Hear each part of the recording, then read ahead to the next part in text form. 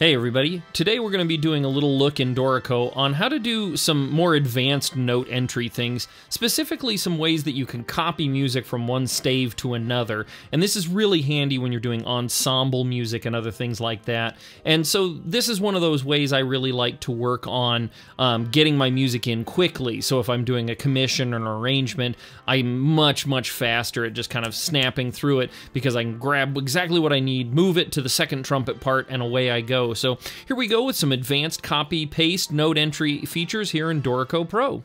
Alright, so I'm working on an arrangement of Jump Up Superstar from the Mario series for a friend of mine here, and so I'm taking a look at this big band chart, and I'm gonna try and orchestrate and arrange some things. And so this is a perfect opportunity to show off some of these advanced features in Dorico.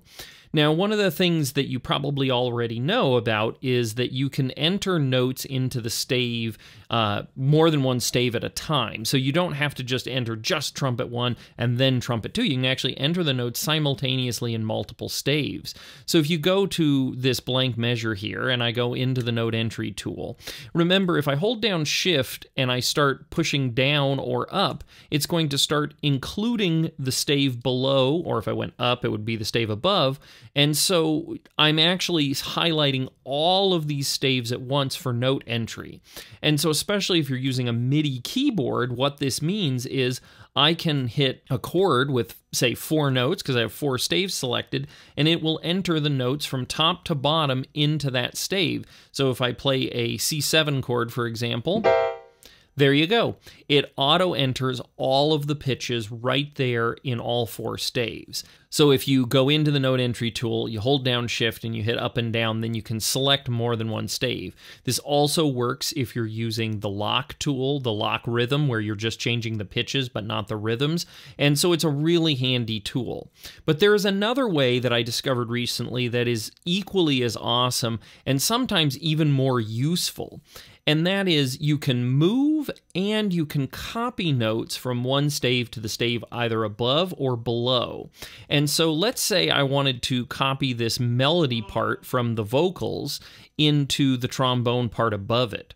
So if I was to, on my Mac, hold down Shift, Control, and hit V, you'll notice, bam, there it goes. It moved that part up one stave. All the notes, everything I had selected. This also works for dynamics and other elements like that. And so you can just boom, and it'll copy it up. And if I want to do it again, I can hit Shift, Control, and V, and you'll see it will go to the next stave above wherever I have selected. Now let's say I wanted to highlight and just traditionally copy and paste this up into the lead alto part, but I want the second alto part to double it. Well, if I held down just Control and hit V, now it's going to do the staff below. And so this is a really handy feature because you're able to literally very quickly copy notes to the stave above or below. And this is something that, you know, if you're like me and you use a lot of keyboard commands, this really speeds you up compared to using highlight, copy and paste, highlight, copy and paste. That's kind of the slowest way I can think of doing it, frankly speaking. Now, there's another cool feature in this is that you can actually move the notes. So let's say you didn't want this in trombone 3, you only wanted it in trombone 1 and 4.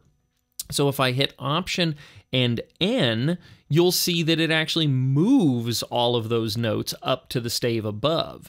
And so now I can move that part up, and so that if I wanted to do my original example, let's say I clear this out, and I highlight this vocal part here, and then I hit the Shift Control V to copy it. But let's say that, oh, that's going to be too hard for the bass bone. Now I can hit Option N and move it up. Now, to be clear, this command that I just showed you does not work with multiple staves. For example, if I highlight 2 staves worth of music and hit the Control V, which will copy down, you'll see what it does is it actually copies both staves, but just down one staff. And so you can see it ruined the second stave, but it did copy it to the other one. So you can only do this with one stave selected, unfortunately. Now, let's say, again, we just learned that move command, again, Option N to go up. You can also do Option M to go down. Now, this one does work with multiple staves. So let's say I wanted this in just the tenor sax part. I could hit the Option N and I can move both of these parts up until I get to my tenor saxes. And let's say I wanted to grab all of this mess and I wanted to move it into my trumpet parts. You can highlight all 4 and then I can do Option M and you'll see I can grab the whole block and pull them all down into the trumpets.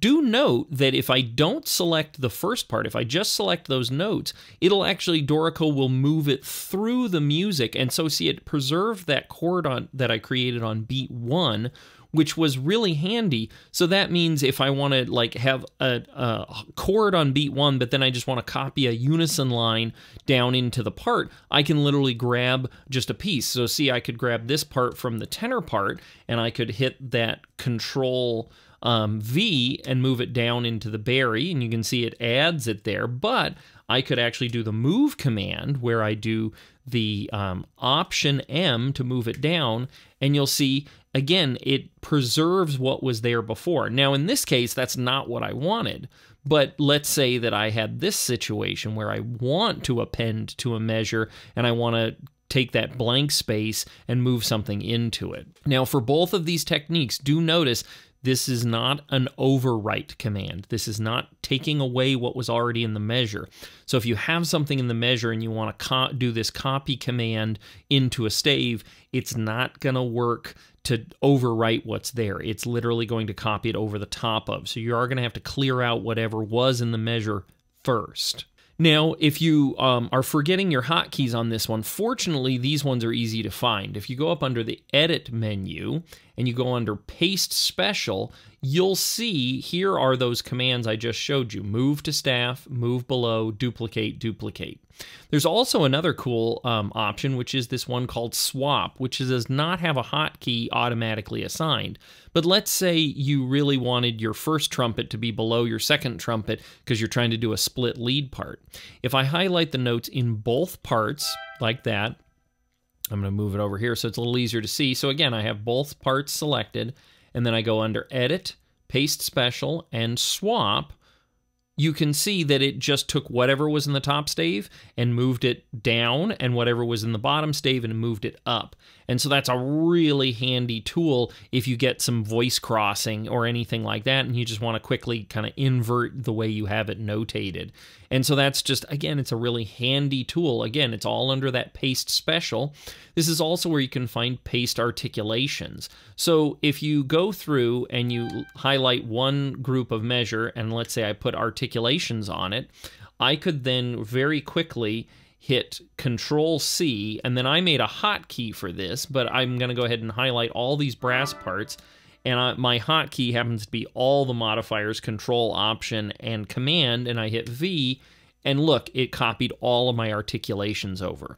Now, I know you might say, well, I could have just highlighted all the notes and entered them at the same time. But the problem with that theory is, if I go back to where I want to enter them, if I want to put a staccato on this note, or excuse me, a marcato, a staccato, a accent, and then maybe another marcato, unfortunately, Dorico won't preserve your selection. You'd have to like select all the notes, enter an articulation, go to the next note, select all of them.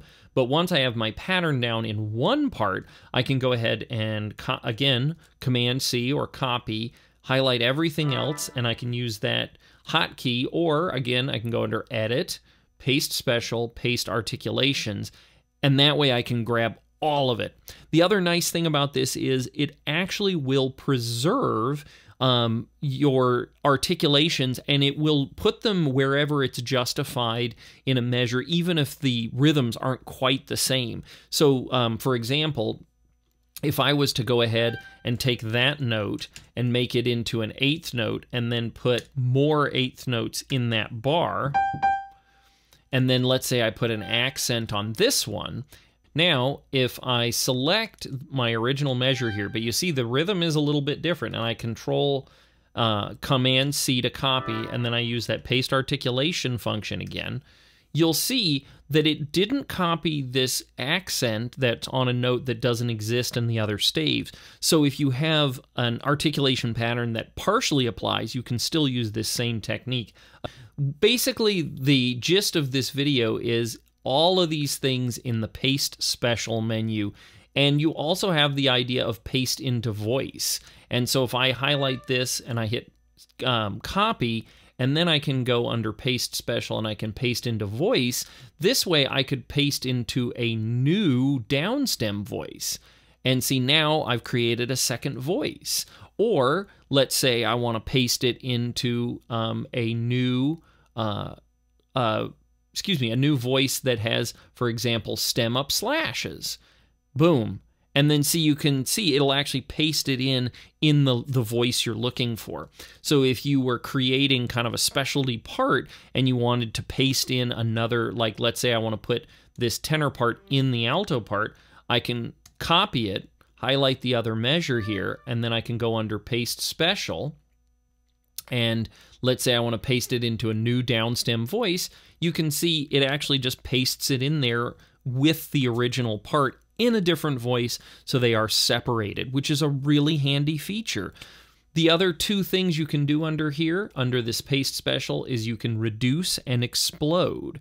So let's say you want to take your horn voicings, you want to make a one-handed piano voicing. So if I take all those notes and copy them, and then if I was to highlight these two blank measures, and I was to go under Edit, Paste Special, and Reduce, you'll see that it took all 4 notes and condensed them down in.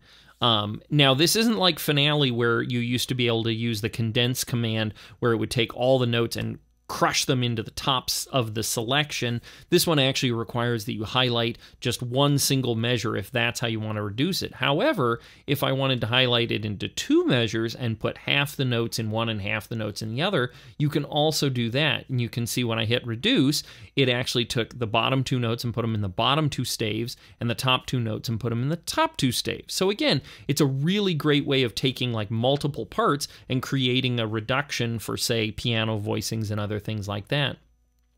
By the same token, if I highlighted my piano voicings down here and I wanted to turn those into trombone voices, I could Command C to copy. I can highlight these 2 trombone measures, and then I can hit, I can highlight 4 trombone measures, and then I can hit Paste Special and Explode, and you'll see it'll take those 4 notes and it'll spread them out across the 4 different trombone staves.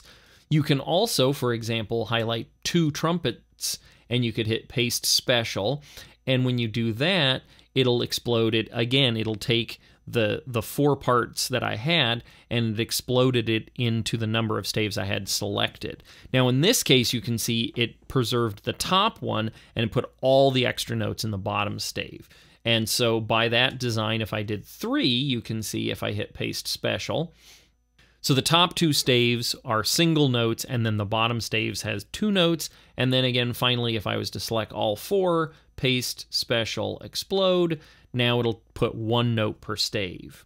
So these are some really quick tips on how to get a little more efficient in your note entry in Dorico.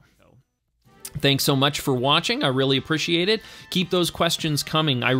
It's kind of fascinating sometimes when I'll get a great question that'll inspire me to do a little more research into things in Dorico. Sometimes it yields whole new videos. So again, keep on those questions. And again, like and subscribe the channel. I really appreciate it.